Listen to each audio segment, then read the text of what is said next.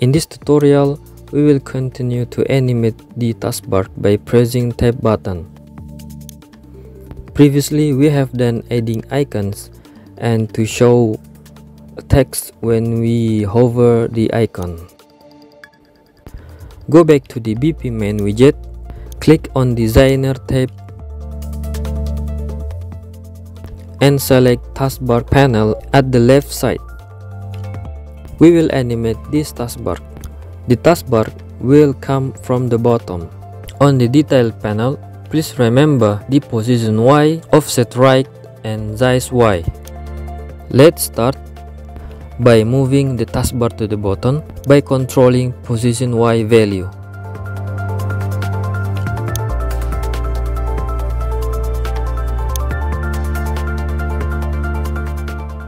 The taskbar still selected. Click on this animation tab and click on Dock in Layout.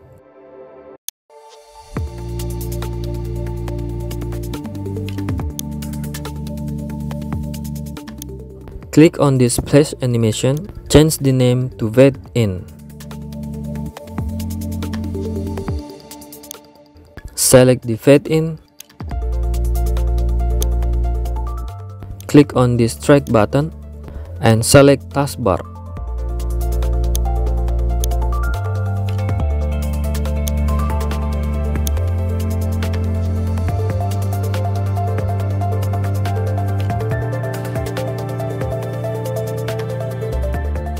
On the position Y, add a beginning keyframe.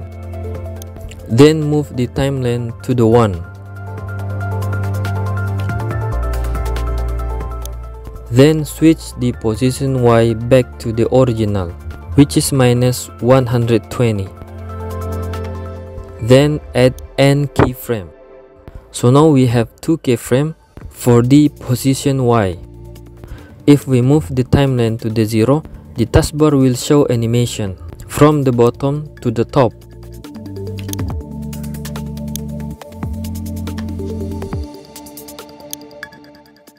Move back the timeline to the 0.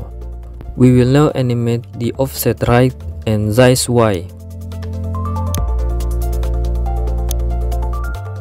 In this case, I just scale the taskbar freehand by dragging the controller. On the offset right, add begin keyframe. Then move the timeline to the 1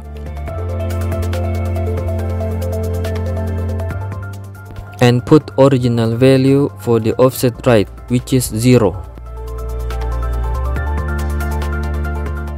Then add N keyframe.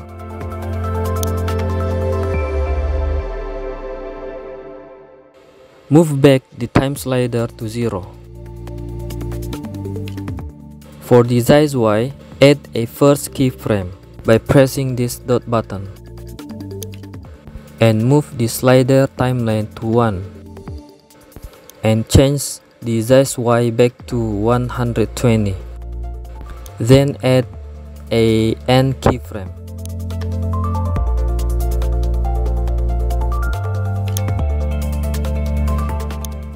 Next, we will animate the opacity. Make sure the timeline slider is set to 0 and look for opacity on this search bar.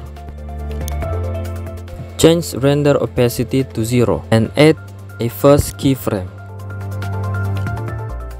Then move the timeline slider to 1 and change the render opacity to 1. Then add N keyframe. Let's make an adjustment for the opacity a little bit. In this case, I have moved the time slider to 0.7. Then I change the opacity to 0.5. And I add a keyframe.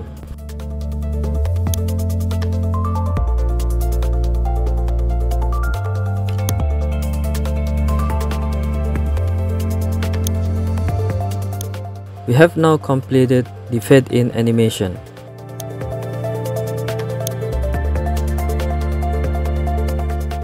Let's create another animation. Make sure we select the taskbar panel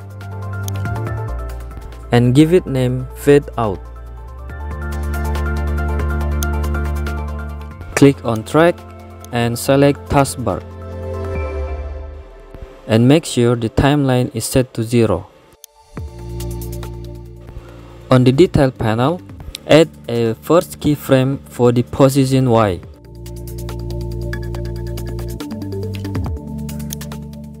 And move the time slider to 0.75.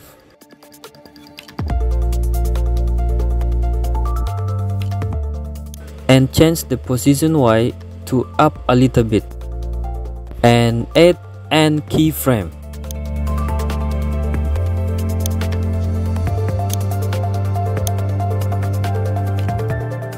Move the time slider back to 0.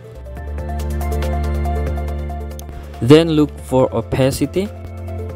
Add a first keyframe for the opacity. Then move the time slider to 1. Then change the render opacity to 0 and add an keyframe. We have now completed fade in and fade out animation.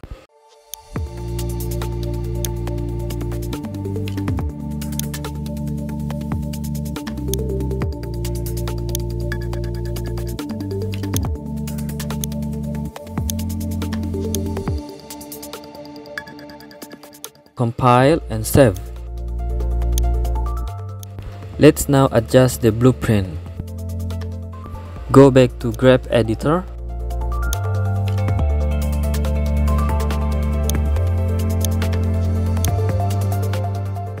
Right click on the canvas and look for event construct.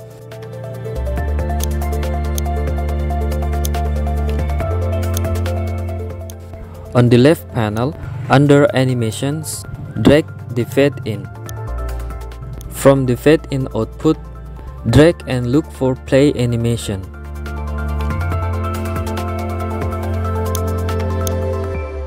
Then connect the input from event construct.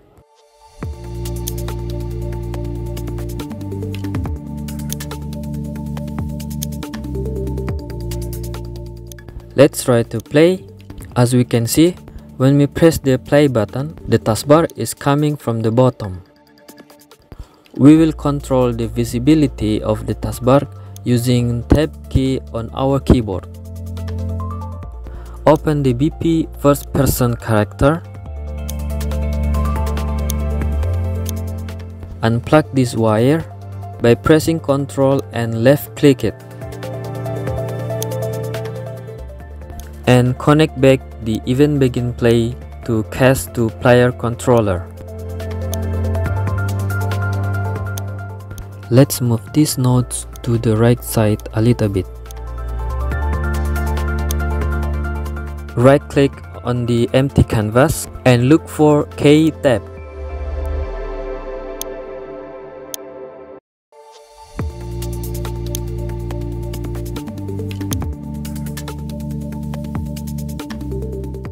On the left panel, create a new variable. Give it name like isPaused. And make sure the type is boolean. Let's compile it first. Select isPaused boolean. From the detail panel, we set the default value to false. Drag the variable to the canvas. From the tab output, pull out and look for branch. We use this branch to check the condition of the boolean. Connect the variable to branch condition and press compile.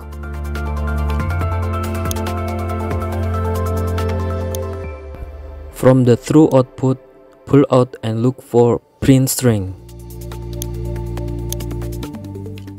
Modify the text string and duplicate it. In this case, we will try to print out the true or the false output into the screen. Press compile and let's do a quick test. When we press the tab, the false text will appear. Now what we want is, if we press the tab for the first time, the taskbar will appear, and if we press the tab one more time, the taskbar will disappear. Let's modify the false string to something like game will pause. We do this because when we press the tab for the first time, as we remember, the false text appear. So we will use this output to execute the taskbar fade in. And we will use the through output to execute the animation of fade out taskbar.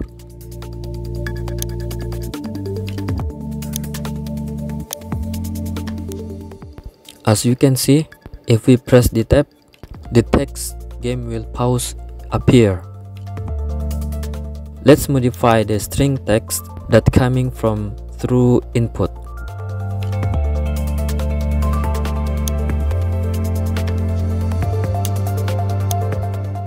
From the variable panel at the left, drag the boolean variable.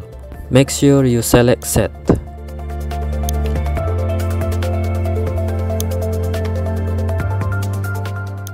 Connect the output and duplicate it.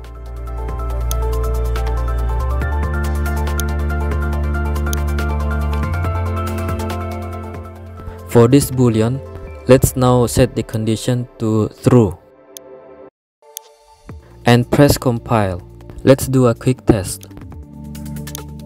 As we can see, when we press the first tab, the game will pause text is visible, and when we press again the tab, the game will not pause text is visible. So now we can use both output to execute the taskbar fade in and fade out animation. Let's move these widget nodes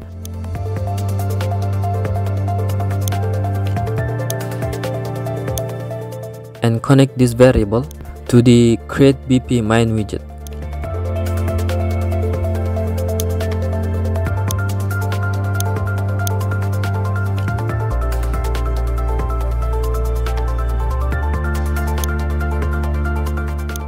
Click on compile and let's do a quick test. Let's press tab button. The taskbar fade in animation is now visible. What we want now is that when we press the tab, the taskbar fade in animation is visible and the game will pause.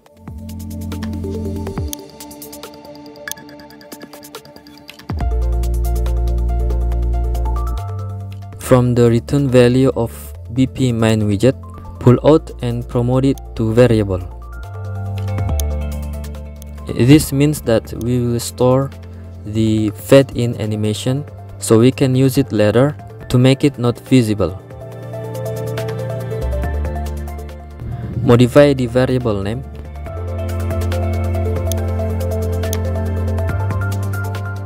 BP main widget.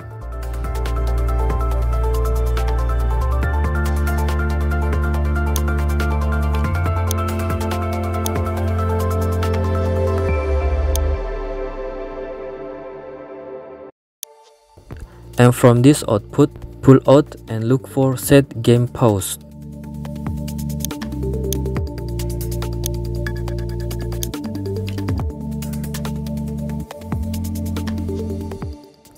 Go back to the editor and make sure we enable the pause checkmark. As we can see now, when we press the tab, the taskbar is visible and the game is paused. But the problem is, when we press the tab again, we can do nothing. Let's fix this.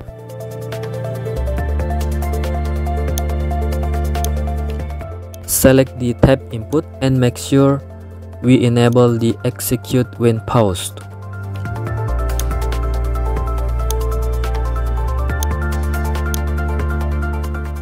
So we can use the tab input while game paused. Now another issue is, when we press the tab, we lost the control of our mouse. when we hover the taskbar. Let's fix this.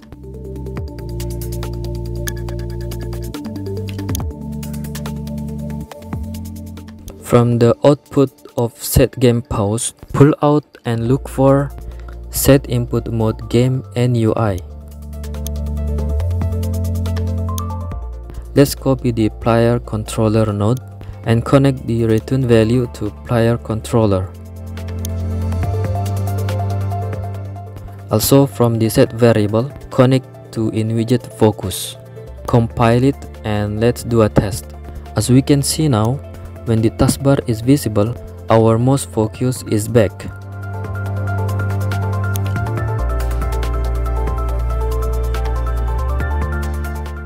Let's now enable the fade out animation.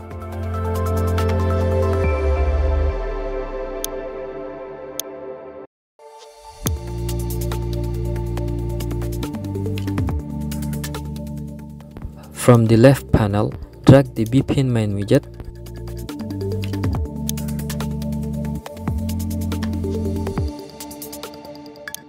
and connect the return value. This is what I meant previously. We stored the taskbar animation before, so now we can use it back to make it not visible.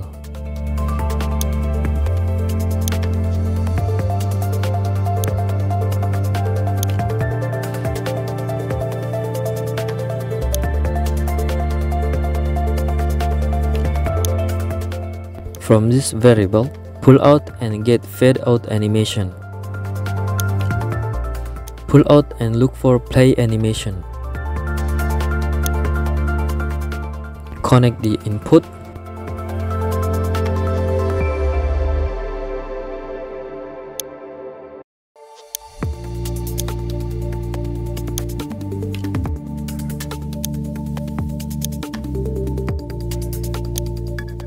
As you can see, when we press the tab, the taskbar fade in animation is appear, and when we press the tab again, the taskbar disappear.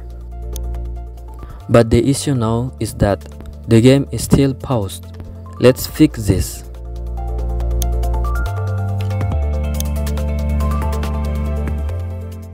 Let's duplicate the set game pause, connect the input, and uncheck it.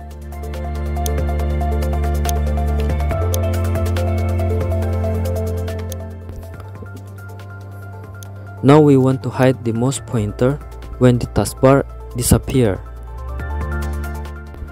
Go back to the editor and duplicate the get player controller.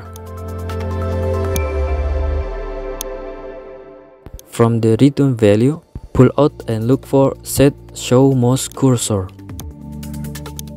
At the top we have set it to enable, so in this case we need to set it to disable.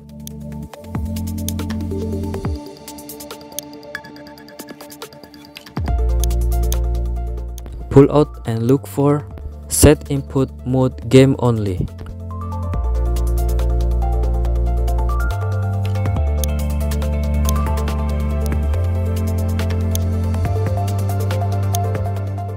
Press compile again and let's do a quick test.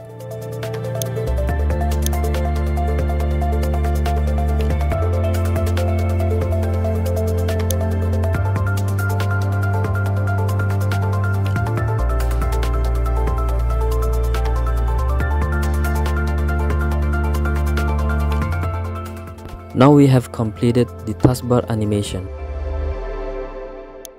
For the final step, if you don't want to see the text, we can just delete it.